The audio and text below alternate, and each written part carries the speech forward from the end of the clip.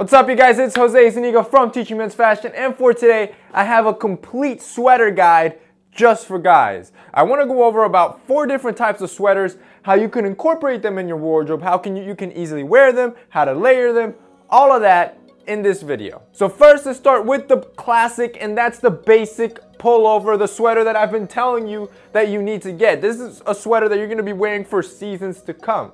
Now, these come in a lot of different colors and prints and stripes and shades, whatever it is, but I suggest that if you're starting to build it out, stick to the basics like your gray, your navy, and your black. So this one that you see here is from Graham Frank, and it has a very luxurious cotton / cashmere blend. So this is built to last and has a very soft to the touch feel. Now, this is what you want in your basic sweaters because you're gonna have these for the long haul. I'm gonna have this specific one linked down below, and I also got you guys a discount code so you don't have to pay full retail for it. Now, why I like this sweater is because it can be worn just by itself with nothing, no layering. You could even put it on with shorts for those really crisp fall days. However, it's also a great layering piece. You can use it as an outer layer piece and put it on top of a dress shirt like this, or you could use it as a middle layer piece and put it on a sports jacket on top of it. So it's the perfect versatile piece for fall and winter. Now, this next sweater that we have here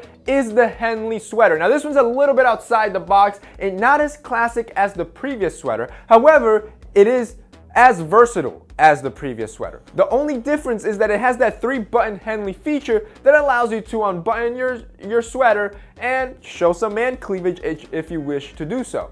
So the good thing about that is that it allows you to more easily layer on top of a dress shirt if that's what you choose to do so. But if you don't, you can wear it by itself just like a pullover sweater with nothing else and unbutton some buttons, and that's usually for those days that it's not super cold and you just need something to keep you sort of warm. So this one as well is a cotton / cashmere blend, and these are usually the best fabrics for sweaters. Cotton, cashmere, and merino wool tend to be some of the best for longevity that you're looking for in those basics sweater. Like I said, this one's great when you're putting it on, you want to show some man cleavage, you're feeling a little sexy, you unbutton all 3 buttons, and you're good to go. Now let's kick it back all the way to the classics, and here we have the long sleeve polo sweater.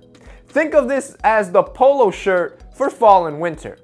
The only difference is that the sleeves are longer and it's a thicker fabric that'll keep you warm. Now, if you ask me, this is a great sweater to pair with some wool trousers, and you can even tuck it in for a very smart casual look. You automatically look like you're like 20 IQ points smarter. The great thing about this sweater is that it's a standalone piece. So it's not a layering piece, so there's not a lot of rocket science with it, which means you could pair it with some jeans or pair it with some chinos and wear that by itself. You really shouldn't be layering a dress shirt under it. You really shouldn't be putting something on top of it because you kind of just lose it underneath, and the collar isn't as strong that it will be standing up. So a polo shirt sweater is a standalone piece that you should be wearing by itself and shouldn't really be layered. And now the final segment that we're going to be talking about, of course I couldn't skip it, is the cardigan. But in the cardigan there are 2 sections.